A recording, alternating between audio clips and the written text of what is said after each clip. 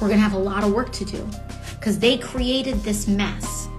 They created this violence for short-term gain, knowing the long-term loss.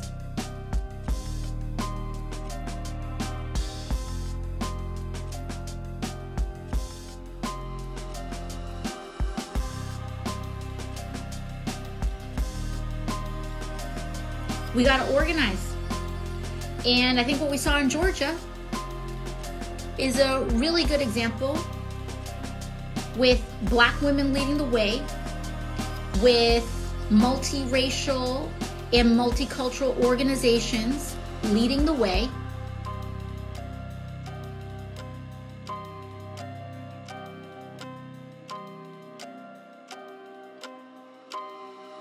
They proved that southern states are not red states. They are suppressed states, which means the only way that our country is going to heal is through the actual liberation of southern states, the actual liberation of the poor, the actual liberation of working people from economic, social, and racial oppression. That's the only way.